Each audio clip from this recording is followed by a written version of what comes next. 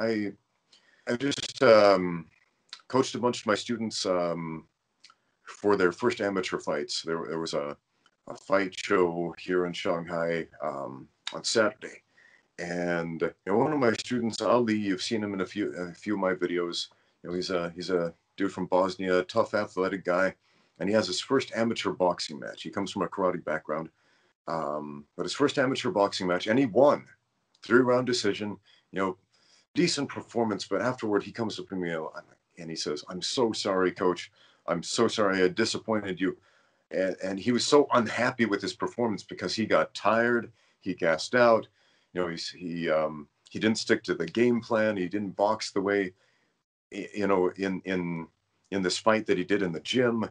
And he was like, "Man, I've got such a long way to go." And I was like, "Good. It's good you recognize that.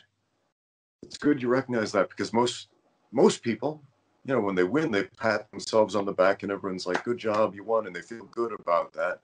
And maybe they'll think, I can improve this, I can improve this detail here." But I was actually really happy to see how disappointed he was in his performance, because I was like, that is the emotional content that elicits change, positive change.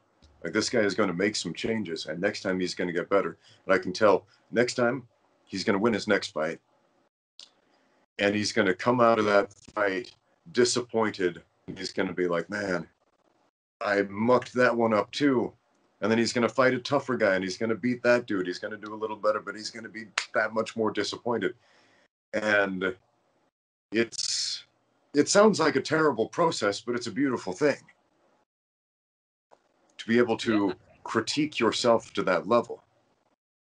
And I think that's it, right? Yeah, exactly. And the Bruce Lee fans, they hate hearing me talk like that about Bruce Lee, that he was disappointed in himself, even though, he wrote about that. His wife went into detail about how disappointed he was in his own performance. But it's the truth. That is what a good martial artist does.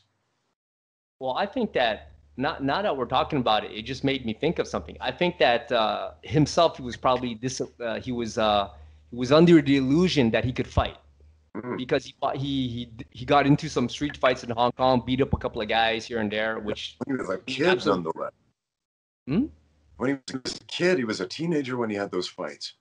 Yeah, like kids fighting other kids. Other kids versus fighting a grown man. Exactly, kids fighting other kids where both kids don't really know how to fight. They just know a little couple of passes here and there that they might have picked up. But I mean, that means absolutely nothing, right? And then he went and trained, and then he was all into his thing, thinking that what he knows is really efficient and really works, and he was cocky about it. And I think now that we're talking about it, I think he essentially realized after the fight with Wong Jack Man that he realized he couldn't really fight. I think he realized that in a big way, and that's why he started looking for the truth now, right? So he wanted to learn how to fight, and then that's when he started studying boxing, grappling, and all kinds of stuff. And eventually, he broke his back, and he had time to sit down and think about Jeet Kune Do and all that. And so I think that's it. Like he when he practically he won, but I mean, he could have easily lost. Yeah. That's what I think will happen. And he realized, shit, I don't know how to fight. And I'm going about, I have all these schools that I'm teaching, and I'm teaching not pure nonsense because I don't know what the hell I'm doing.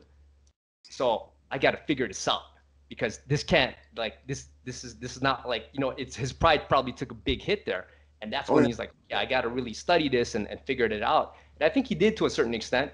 And, but I mean, anybody who's never been in, who's never competed in a combat, sport or fought, in a ring or anything like that.